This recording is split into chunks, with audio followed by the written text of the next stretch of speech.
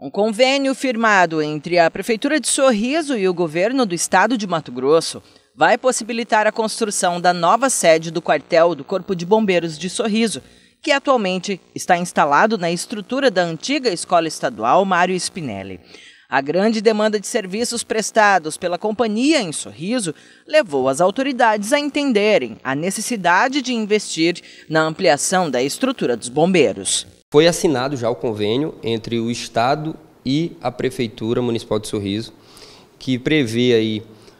a disponibilidade aí de um valor pela Prefeitura e outro valor pelo Estado, chegando no total de quase 5 milhões investido para a construção do novo quartel. Em abril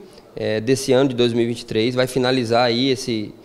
repasse, o último repasse, e vai ter todo esse valor aí, quase 5 milhões, para a construção do novo quartel. Então agora o processo vai se dar agora a partir de licitação para a empresa que vai ganhar, né, vai fazer a licitação para iniciar a construção.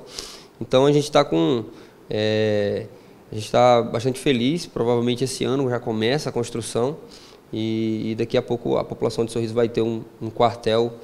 à altura que a população de Sorriso exige aí para o Corpo de Bombeiros. O projeto que abrigará a nova sede do Corpo de Bombeiros de Sorriso já está pronto e prevê investimento de quase 5 milhões de reais, com uma área total de 1.279 metros quadrados, que será construída ao lado da companhia já existente, no espaço da quadra esportiva. O importante, o primeiro passo aí, que é o dinheiro, né, o pecúnio aí, o valor, já foi disponibilizado quase 5 milhões,